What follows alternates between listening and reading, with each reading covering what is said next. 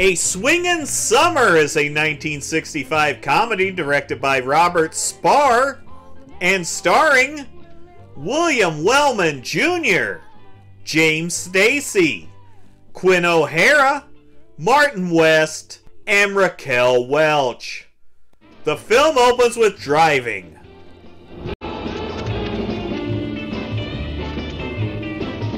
This feels like I'm watching Manos, The Hands of Fate.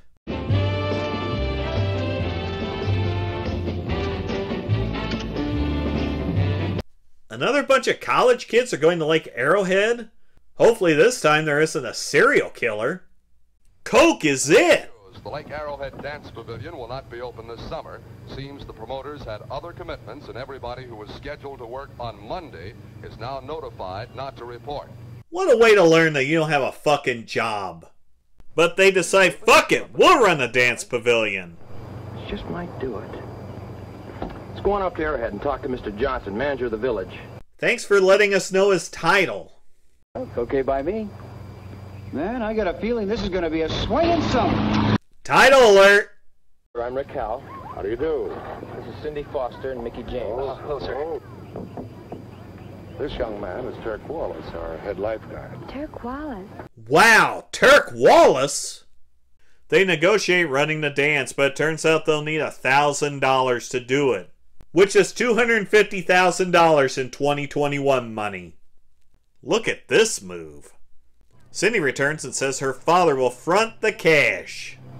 Don't tell Rick. I see. Well, I'd like to pretend that you just changed your mind. That secret's going to come back and bite you in the ass. It's time to get to work, but first, water recreation.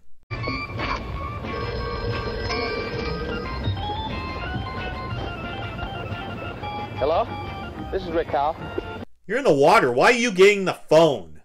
I've got a feeling we're going to be here all summer long. Now get to work. While you go swimming, right? Here's Turk being an asshole. Sure, nail your sign to our building. It's cool. Is she using traffic cones for a bra?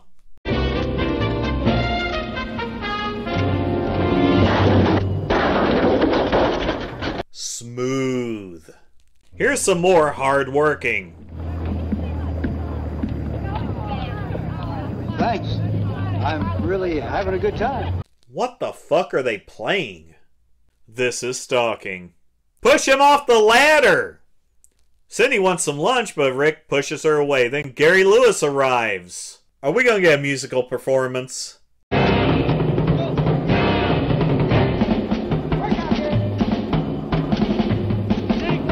Yep.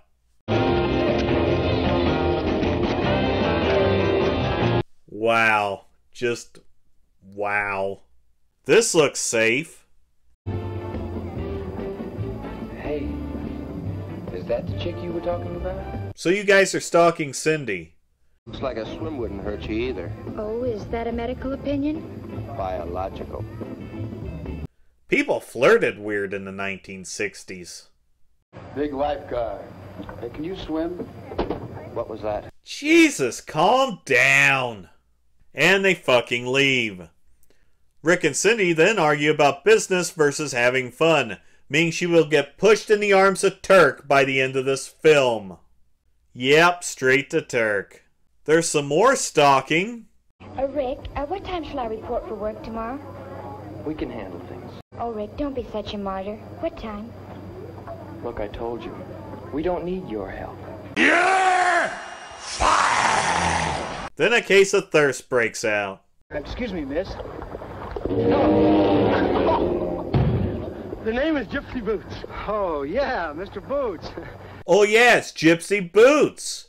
Whoever the hell Gypsy Boots is.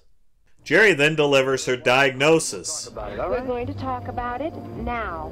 Okay. After all, I love you, and I think You what? That escalated quickly. Well, why me? Because I have faith in you. Somewhere under that rough, clumsy exterior, you have a mind. No, he doesn't. Rick gets attacked by a cougar who may be an old school friend of his mom's. Yeah, like goodbye, for instance. Oh, but you can't go yet. Why, I haven't even begun to explain your personality. I mean, if we're going to be lovers, I think it's only fair. Will you please stop saying that? She may be annoying now, but they're going to fall in love. Probably based on something stupid. The Thinker. There's some boating to some dance, and Rick arrives with his cougar pal. Cindy talks to Rick, and Turk reveals some information. Thanked her for what? For letting you play big man on her father's money. Turk, shut up! And they fight.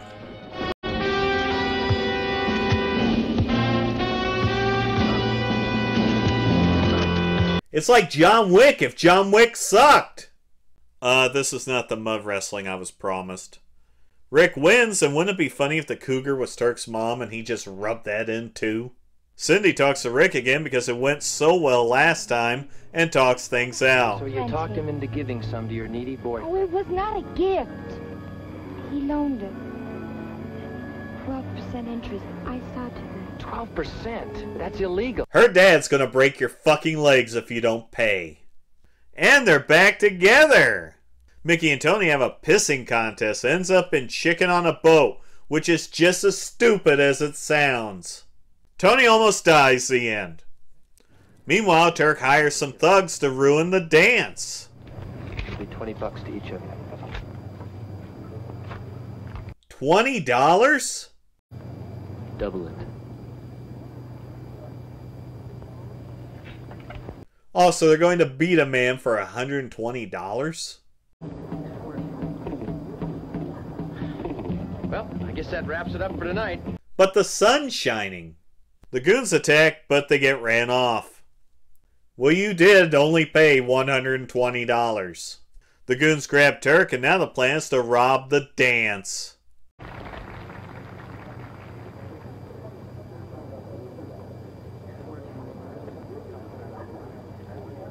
Oh my god, are we doing the whole, you know you'd be prettier if you took off your glasses and let your hair down thing? Jerry sings a shitty song and Mickey approves. Now listen here, boy. I used to be a square, but now I found out I was really nowhere. See? Stupid. Turk gets in the office and they're robbed. Holy shit, they're chasing them with torches. Here comes the boat chase we all knew was coming with a Turk redemption arc. They end up on the shore kicking ass and getting the money back. If he dropped that in the water, it would be hilarious. And the film ends with the Righteous Brothers. A Swingin Summer is a dull film that would be rendered obsolete in 2 years when hippies with long hair and album-oriented radio would take over. These kids wouldn't be running a dance pavilion, they'd be fucking stoned, which would probably help in watching this movie. This movie is very predictable, and the whole goon plot at the end feels like it was just tacked on to finish everything up. Like a bullet. Other than a very early appearance of Raquel Welch, this film is of no interest.